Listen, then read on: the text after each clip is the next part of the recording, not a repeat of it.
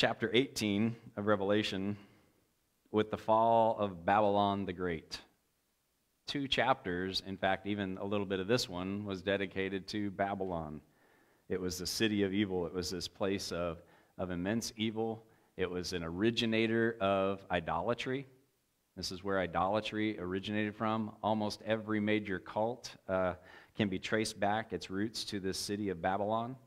It's where the Tower of Babel was once raised in this first effort of man to come together and to create their own way to heaven, to cast off rule, to cast off restraint from God, and to seek this heaven on their own. And God, of course, thwarted that and caused the nations to be divided by languages, and so they spread out, and He caused them to go into all the world, which they were supposed to do. They were supposed to fill the world, and they decided to create cities and come together in that. So this city of Babylon has had a profound impact. It had been destroyed in history past, but not completely destroyed like the Bible has prophesied would happen.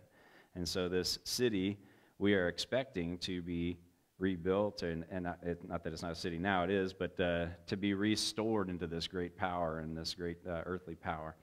But this city has ceased to exist here in chapter 18. It will be totally destroyed. And so it brings us to this chapter 19 with the 4 hallelujahs, and which means praise Yahweh. And it appears only 4 times in the New Testament, and that's right here in the book of Revelation. This is uniquely interesting because it is a Hebrew word that is in the midst of a Greek text. So everything else is written in Greek, but this word is written in Hebrew, and so it's interesting that it is mentioned here, and it's an amazing thing. The book of Revelation has 404 verses. And within it are 800 Old Testament references. Isn't that amazing? It's amazing, too, because it's a book. If with that many Old Testament references, who do you think it's pointing to? Who is it? But who is it directed to? This book with 800 Hebrew verses, Old Testament verses. These are verses that are meant to gain the attention of the Jewish people. This book is largely aimed at that because the church is only dealt with in the first 3, isn't it? And we're out of here. So the rest of this is directed, aimed, and intended for Jewish people to come to faith during the time of tribulation. During this time of tribulation, you're going to see that this is meant to bring the Jewish people back to faithfulness. The book of Hosea describes this relationship with God and the Jewish people, doesn't it? This unfaithful wife, this harlot who sells herself and now is coming back to faith. And so this whole book just seems to be pulling at the Hebrew people to say, come back, repent, come back to me. And will God accept His bride again? Or accept the Israelites back? Yes, He will. He's got this intended for them. And so there's a really strong Hebrew kind of a flavor, so to speak, to the book of Revelation. It's really important that we know and understand that. Now, the church, of course, is not here and around during this time because we are in heaven. We have been taken up. We've been gathered together with Him in what we term the rapture. And so we are out of here. We are in heaven watching all this take place. And so this fall of Babylon, if you go back to 18, starting in the 20th verse, it says, "Rejoice over her, you heavens. Rejoice, you people of God. Rejoice, apostles and prophets. For God has judged her with the judgment she imposed on you."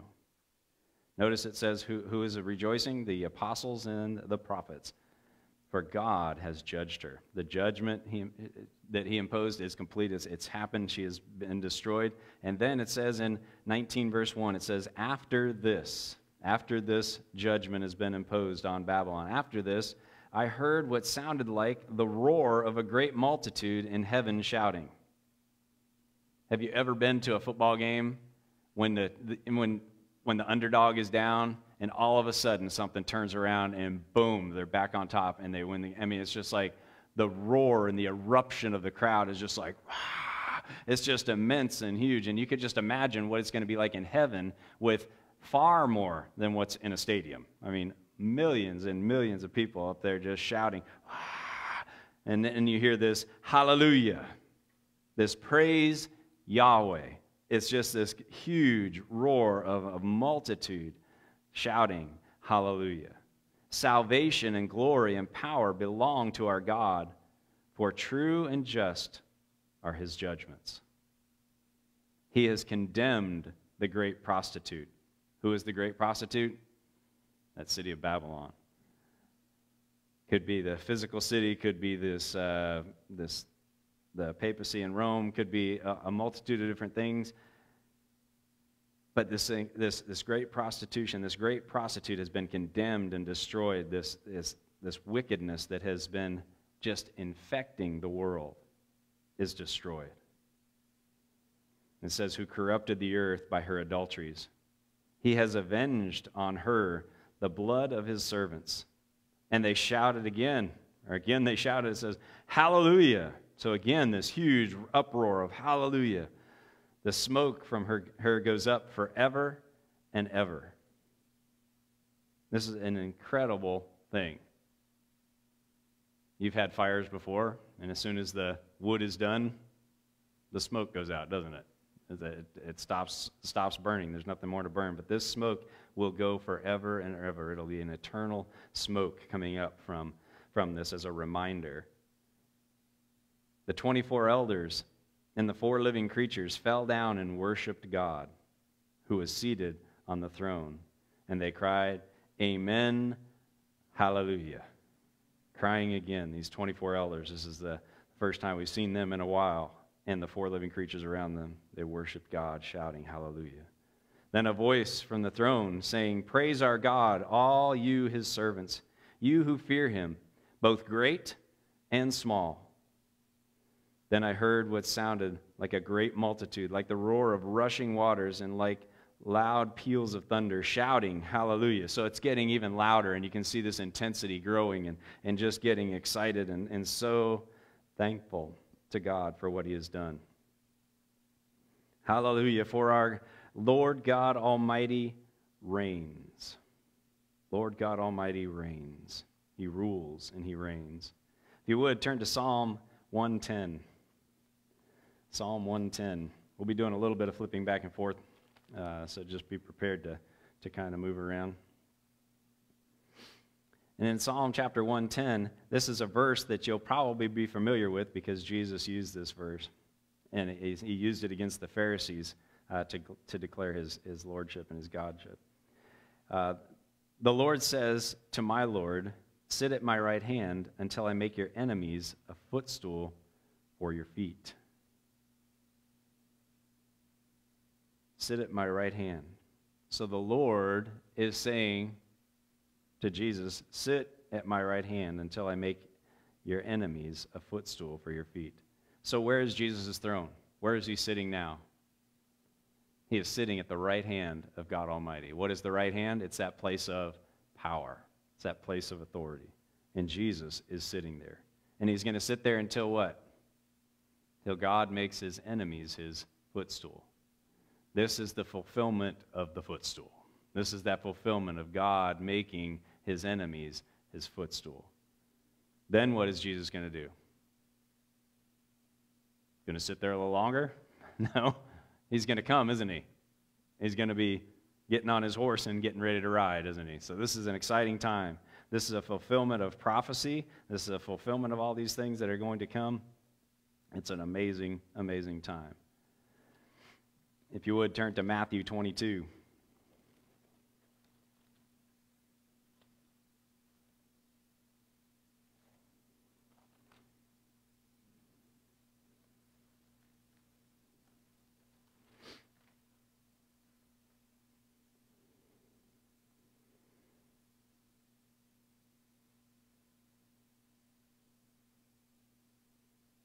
And in Matthew 22, we'll start in the 41st Yeah, let's start in 41.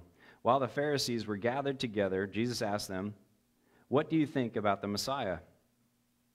Whose son is he?" "The son of David," they replied. He said to them, "How is it then that David, speaking by the Spirit, called him Lord? For he says, the Lord said to my Lord, 'Sit at my right hand until I put your enemies under your feet.' If then David calls him Lord, how can he be his son?" No one could say a word in reply, and from that day on, no one dared to ask him any questions. How could David call him Lord? The only way he could is if he were God. It's amazing. David, a Jew, recognized the Lord. He recognized Jesus. Who else did? Abraham. Jesus declared that Abraham knew him.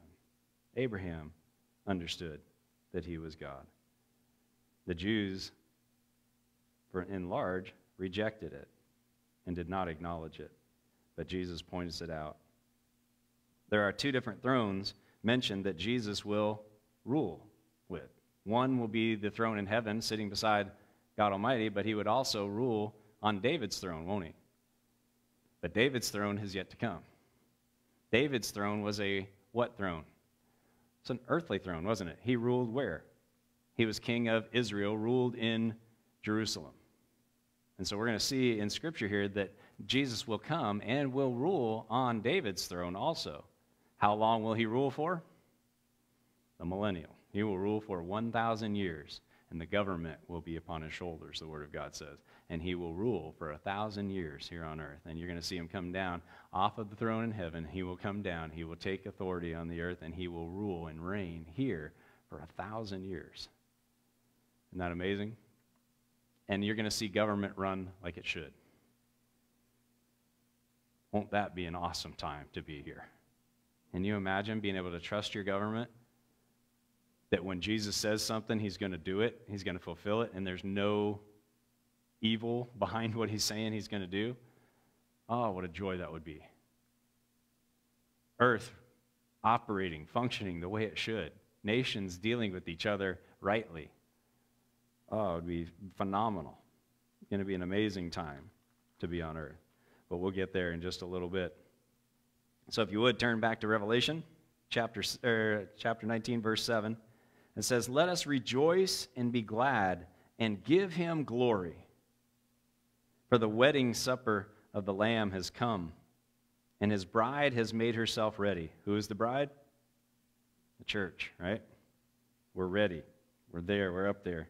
So this wedding supper of the Lamb, there's two suppers mentioned here in 19. There's going to be two of them. One is an amazing, great supper that you want to be invited to. The third one, not so much. I mean, the second one, not so much. The second one is a disgusting, nasty supper that you're not going to want to eat. You won't want to be a part of. But for this first one, it's going to be an amazing supper, this wedding supper of the Lamb.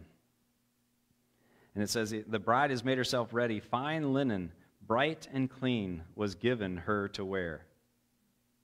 Fine linen stands for righteous acts of God's holy people. Now remember, in Scripture, that the high priest was not allowed to marry anyone but a virgin. That was a requirement. And remember, Jesus fulfilled the law, didn't he? And as our high priest, he had to marry a virgin bride. Well, guess what? That would mean that the church would not be acceptable, right? Because we have all sinned and fallen short of the glory of God. So we are not a virgin bride, so to speak, are we? But our righteousness is coming from an imputed righteousness. It's a given righteousness from Jesus and Jesus alone. It is by grace that we have been saved. We have been forgiven and washed away. Our sin has been washed away and cleansed. We have imputed righteousness. That means we have been given his righteousness. It's not one of our own. It's not one of works, lest any man should boast. There's nothing you can do to earn it. No matter what your conscience tells you, no matter what the enemy whispers in your ear, you're not good enough, you need to do more, you need to do better, you need to do this, and you need to do that. It's not about doing, it is about what? Receiving. It is totally gifted and given. Nothing I can do can earn it. Then why do you do? Because faith without works is dead. When you believe in God, what do you want to do? Bless Him. You want to do something for Him. You want to say thank you. And so our works are not to earn, our works are to say thank you. Because if any man says he loves me but doesn't obey me, he is a liar and the truth is not in him. So we obey God and we do the things He asks us to do, not to earn, but simply to say, I love you. Thank you. It's a demonstration of our love. It's putting deeds to our words. And Jesus did that. Israel is portrayed in Scripture as a wife of Yahweh in Isaiah 54. Also portrayed as a harlot in Ezekiel 16:35. Hosea talks of this. The whole story of Isaiah was meant to be a demonstration, a visual aid, so to speak. In case they couldn't get it, in case they couldn't understand it, you had a visual aid to help you understand and know what was going on. And God spoke to them and said, look, you are an adulterous wife. You are unfaithful to me. I have been good to you. I have loved you. I have purchased you. And you have been unfaithful to me. So Israel is portrayed as this person. Has the church also been that? Yes. We are not any better than Israel was. Okay? I remember as a young man going to Bible college, I was frustrated with my professors because one of them said that if you want to have a church that grows, you need to limit your minorities. I just couldn't believe it came out of his mouth. I stood there kind of aghast going, how does Jesus come to my church then? Because Jesus was not a white man. He was from Middle East. You know, how does Jesus come? You know, what are you saying here? You know, it's like his words were just incredible. And I was just like, and then seeing the religiosity, seeing the fakeness, and the embracing of the fakeness. I was just like, I just wanted to get out of America. I was so sick. I was like, I don't want to be here anymore. I want to go out into the world, and I want to go somewhere where this isn't. Well, God eventually led me to Indonesia. And while in Indonesia, I went to a church service. This Chinese Christian businessman or whatever, he was excited about this thing, and he invited me to this event. And I had no idea what it was. He just said, oh, there's this event going on, and I want to pick you up and take you. So he picked me up and took me there, and we get there, and it's already started, and we get our seats or whatever, and this lady's up there on the platform. She's just yelling and screaming, and it's all in Indonesian, so I didn't understand a word of it, but I could tell she was preaching, you know, because she was just yelling and screaming and stomping and carrying on and running back and forth and all this stuff. And then she got done, and they held up scorecards. I again, stunned. The same stunned feeling I felt when I just began to weep. And I was like, God, how did it get here? I'm in Indonesia. If any place in the world it should be real right here. And it was fake. It was pumped up, and it was practiced, and it was polished, and it was all this, and it was like, God. And he spoke to me and said, Gary, it's the heart of man. It doesn't matter where you go. You could go to a little island. You could go to Africa. You could go anywhere you want to go. And man's going to be there. Why?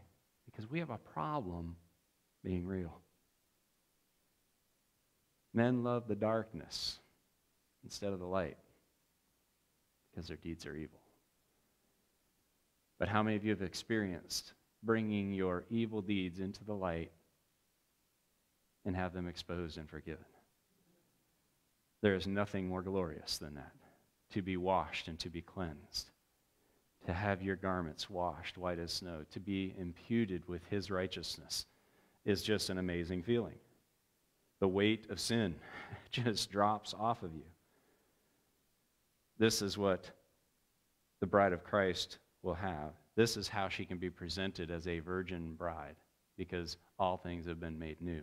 We are born again, born anew. We are a new creation. And this is how we are presented to the high priest in righteousness and fulfillment of even the law. It fulfills every dot and every tittle. It is amazing. So we are imputed with Christ's righteousness. It is powerful. I had a lot of other notes on that, but we're going to keep on moving. So this wedding supper of the Lamb has come, and his bride has made herself ready. Fine linen, bright and clean, was given her to wear. That is a key portion of this verse. It was given her to wear. Was she deserving of it? No. But she was given it. Righteousness is imputed and given. Then the angel said to me, "Write this, blessed are those who are invited to the wedding supper of the Lamb." And he added, "These are the true words of God." At this I fell at his feet and worshiped him. So who's he worshiping? An angel. He falls at the feet of this angel, John. He falls at the feet of this angel and worships this angel. The angel's like, "Thank you very much." No, he didn't. What does this angel say? Don't do that. It says basically, stop. Whoa, don't do this. Every angel mentioned in Scripture that is given worship falsely and wrongly, though maybe not intended with ill intent, but was given worship, always stopped them from worshiping him. But mentioned in Scripture is the angel of the Lord who had accepted worship. This is none other than a Christophany. It is an appearance of Jesus himself. And we can understand and know by that appearance and by that worship and the acceptance of the worship that it is Jesus himself who is appearing, who accepted worship.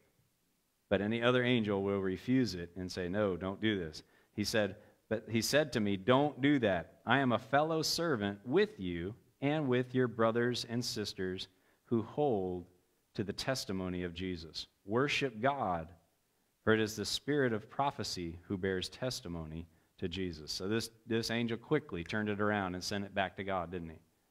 Now, are there angels that would accept worship? Not any that are righteous. But Satan himself, what did he want? He wanted worship, didn't he? He wanted to ascend his throne equal to that of God's. He wanted to be worshiped. And what happened to him? He was cast out of heaven along with a third of the angels of heaven. So there would possibly be angels that would accept worship, but they would not be angels that are holy. They would be angels that are unholy. They would be demons or they would be Satan himself. And so those are the only ones that would want to receive that type of worship.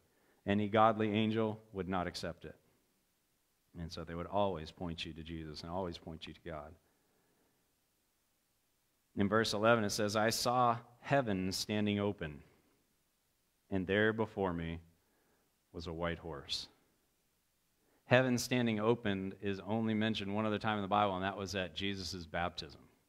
Isn't that amazing? Heaven opened. And a voice from heaven came and said, "This is my beloved Son, in whom I am well pleased." It's amazing. And that's when the Holy Spirit had descended upon him in the form of a dove, and everyone heard the voice. It was an amazing thing. But heaven opened, and out comes Jesus on a horse. He's off the throne. It's time to go.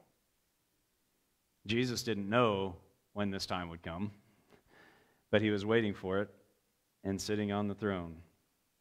His enemy has been made a footstool, and now he's on a white horse. For those of you who wonder, are there going to be animals in heaven? There will be horses at least. If my daughter has anything to do with it, there will be dogs also. and hamsters and fish, and we've laid many to rest.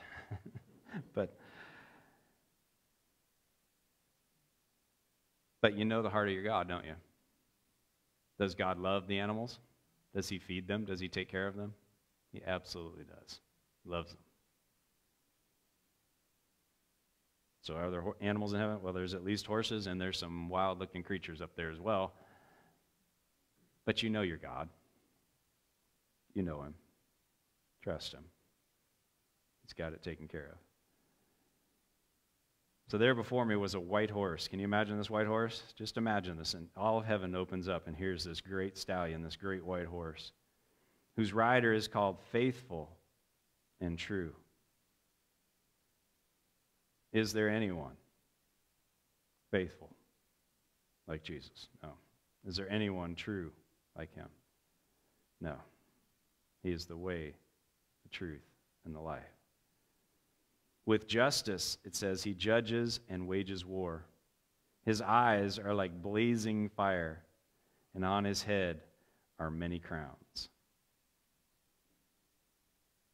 This word for crowns implies diadems. It's a lasting crown. Other crowns mentioned are the victor's crown. And Paul mentions that. You run for the prize. You run for this crown that's given to you. But it's a temporal crown, isn't it? It's one that fades. It's one made of leaves. It's not a lasting crown. But this one is a lasting crown, meaning his lordship will be eternal. It'll last forever.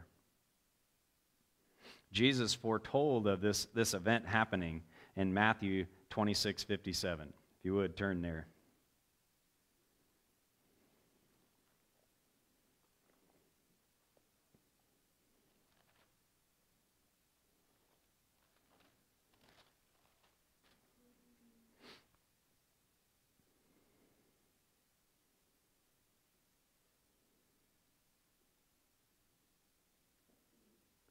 Jesus before the Sanhedrin, he says, those who had arrested Jesus took him to Caiaphas the high priest, where the teachers of the law and the elders had assembled. But Peter followed him at a distance, right up to the courtyard of the high priest. He entered and sat down with the guards to see the outcome. The chief priests and the whole Sanhedrin were looking for false evidence against Jesus, so they could put him to death. But they did not find any, though many false witnesses came forward. Finally, 2 came forward and declared, this fellow said, I am able to destroy the temple of God and rebuild it in 3 days. Then the high priest stood up and said to Jesus, are you not going to answer? What is this testimony that these men are bringing against you? But Jesus remained silent. The high priest said to him, I charge you under oath by the living God, tell us if you are the Messiah, the Son of God. He had to respond to this declaration because it was the high priest commanding him to speak, and he had to speak. Jesus replied, you have said so. Have said what? You are the Messiah, the Son of God. Jesus here declares that he is God. If you ever hear someone say, well, Jesus never said he was the Son of God, point them to this verse. Why would the Jews put him to death if he did not claim this? If this was not an accurate claim of him claiming his lordship, they would not have put him to death.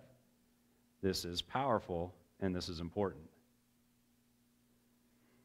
But I say to all of you, from now on, you will see the Son of Man sitting at the right hand of the Mighty One and coming on the clouds of heaven. He declared he was going to be sitting at the right hand of God. What is the right hand of God? It is the power position. It is the place of authority of God. And he is sitting there. But he is going to be coming on the clouds of heaven. Go back to Revelation 19.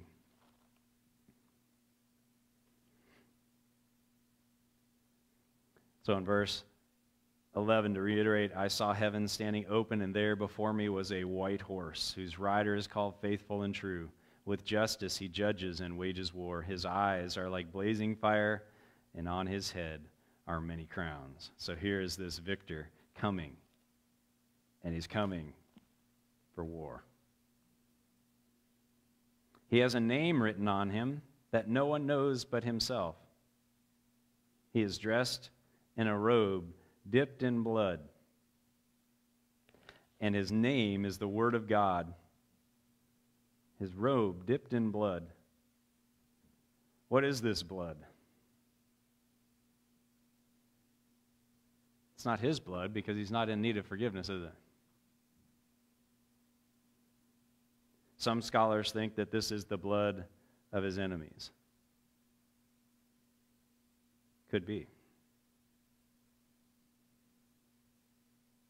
I would throw out there, perhaps it's the blood of the martyrs. Perhaps it's a reminder of what he's going for. In my mind, that seems to make sense. You know how a warrior would carry the cloth of his wife or someone who had been killed as a reminder, to say, I'm never going to forget, I'm going to avenge, I'm going to bring this, because the Bible says, vengeance is mine, saith the Lord. It is his to take. And so could this be the blood of the martyrs? It could be. Could it be the blood of his enemies? It could be, because he's going to be trampling the winepress. And so obviously his robes could get in there. Don't know for certain. If you've got any information regarding that could help point that out, please let me know. But just two options that are possible there. Does it really matter to me? No, I'm in heaven. At this point, I'm in heaven, and I'm on a horse, and I'm riding with him. It don't matter to me. It's like I'm following the winner here. I'm going to be following the leader here. It's a good thing. And so he's got this robe. He got the crown. And his name is the Word of God. The Word of God. Jesus was the Word made flesh, wasn't he? He was the Word in action. The Word in action. When you saw Jesus, you saw the Word of God because he embodied it. He lived it. How many of us fall short of it? We all do, don't we? But he is able to live it out. When you see Jesus do something, you know it is according to God's Word. He was perfect. And so he is the embodiment of the Word of God. The armies of heaven are following him, riding on white horses. Yeehaw! That's us. I always dreamed of being a cowboy. When I was a kid, I wanted to be a cowboy so bad. You don't even know. I wanted guns. I wanted the hat. I wanted the boots, chaps, everything I could. I had the Lone Ranger in Tonto. I watched the Lone Ranger on TV. I loved Westerns when I was a boy. I just wanted to be a cowboy. But we lived in New York.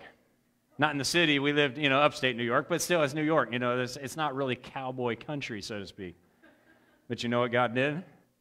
When I was 7, he moved us to Colorado. Woo! Cowboy country.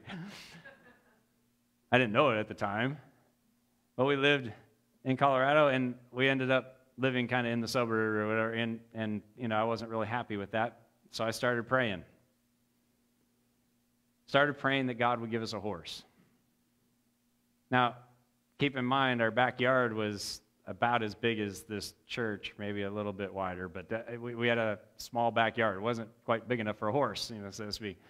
So I was praying that God would move the mean dog Tara that lived behind us, that when our ball went over the fence, it would chase us. And I just prayed, God, would you just move them out, and would you get rid of our neighbors, and so we could have enough room for a horse back there. And I remember, I'd get down on my knees on the couch, and I would pray, God, I want a gun, I want a hat, I want a chap, and I want a horse. Would you move that? And I would pray.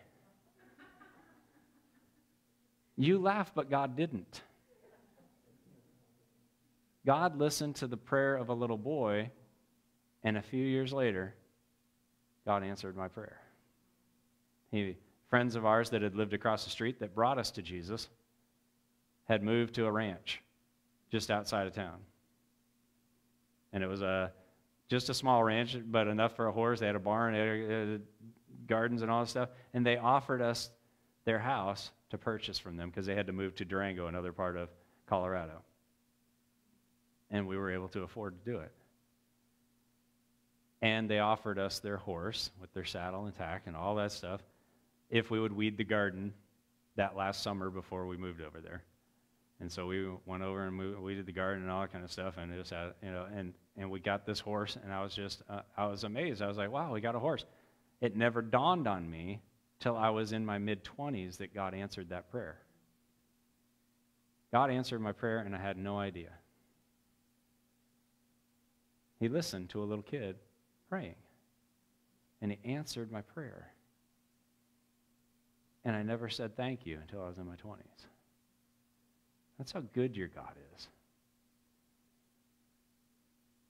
But what's even cooler is he's going to answer my prayer again, and I get a white horse. The first one was named Nuisance, and he would try to knock me off every time I rode by a pole. He'd barn pole me, he'd bloat, and the saddle would fall, and all that stuff, and I'd be on the ground, and he'd buck, but I don't think this horse is going to do that. This is a heavenly white horse. So we're going to cowboy up at the end. It's going to be awesome. God's going to allow us the opportunity to ride with Jesus and to make things right. I think that might be why he says, vengeance is mine. We are not allowed as Christians to take our vengeance on this world. As frustrating as that is. Isn't it frustrating sometimes when you just want to knock somebody's teeth out and you just want to deck them one because of what they did? Hold on, it's coming. Jesus is coming. That white horse will be released, and we'll be coming with him. And it might be a yee hallelujah or a yeehaw hallelujah. I don't know what it'll be, but it's going to be awesome.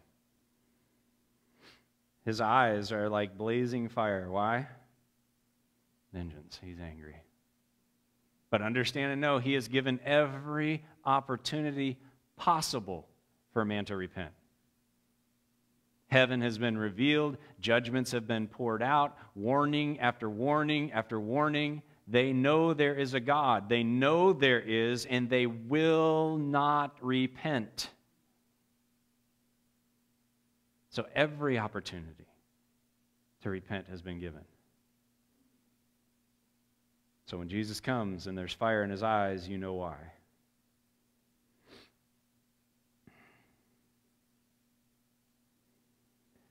It says, coming out of his mouth is a sharp sword with which to strike down the nations.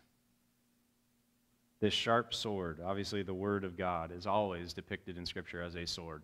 A two-edged sword, sharp and powerful, and divides and separates. It's a sharp sword, and it is coming out of his mouth. He is going to be speaking God's word, and it's going to come out of his mouth and destroy the nations. How that's going to look, I don't know. It looks a little weird in my mind, a sword sticking out of his mouth, but we don't know how that's going to look, but that's what it's declared here. He will rule them with an iron scepter. That iron represents strength. And so he's going to rule them with strength and with power, with authority. He treads the winepress of the fury of the wrath of God Almighty. On his robe and on his thigh is the name written, King of Kings and Lord of Lords. Jesus is going to have a tattoo right on his thigh. I don't know if he's going to be in shorts. I doubt it. He's going to have a robe. So it might be written on the robe. So don't take that as, I can get a tattoo. Pastor said. No, I can't. Right. You discuss that with your parents.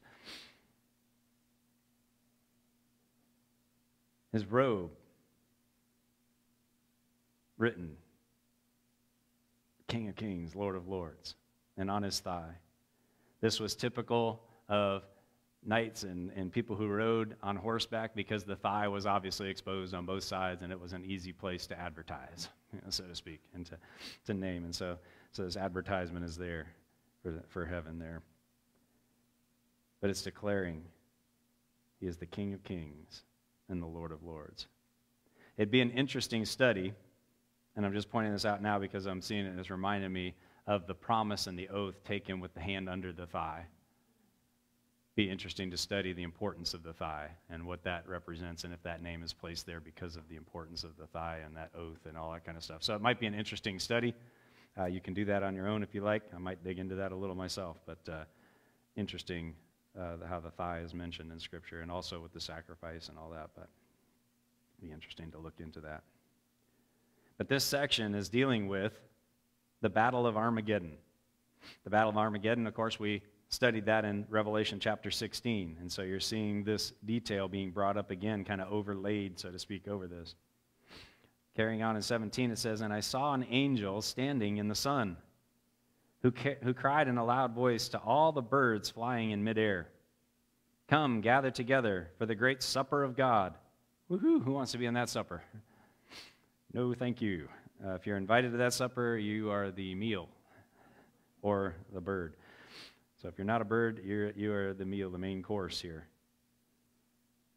"So that you may eat the flesh of kings, generals, and the mighty, of horses and their riders, and the flesh of all people, free, and share great and small, free and slave, great and small. Then I saw the beast and the kings of the earth and their armies gathered together, and they were to wage war against the rider on the horse and his army." This is how I know that God is completely fair and just in his judgment. They are waging war against who? The rider. Who is who? Jesus. They know exactly who they are waging war against. And they think in their strength, in their armies, in their weaponry, they can come against God Almighty. Why? Because their eyes are here. Have they gazed to the heavens and seen what he can do? Have they seen the star? Probably, but are they considering it? No. They're trusting in their weaponry. They think they can actually go to war against this God and win. How foolish. They have an understanding of who they're fighting against. They are not blind to it. They are not ignorant of it. They do not believe that there's a God. They know and they understand based on all that's happened and all poured out.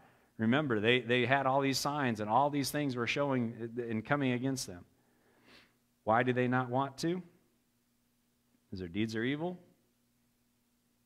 and they have no desire for God. They want to shirk his laws. They want to push off all of God's restraints, all of his laws. The Bible talks about there's a restrainer right now, holding back evil. I believe it is the Holy Spirit empowered in the church, and it is holding back evil. What is going on right now in this world? Lawlessness, isn't it?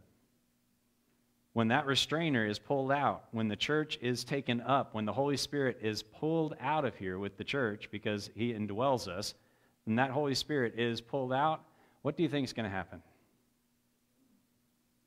Lawlessness will rule and reign here, won't it? And you see it bucking today, don't you? Like a horse bucks against the saddle. You see it pushing against it and bumping against it. They don't want our laws. They don't want our rules. The nation is raging right now and pulsating against it and pumping against it. Why? For this very reason.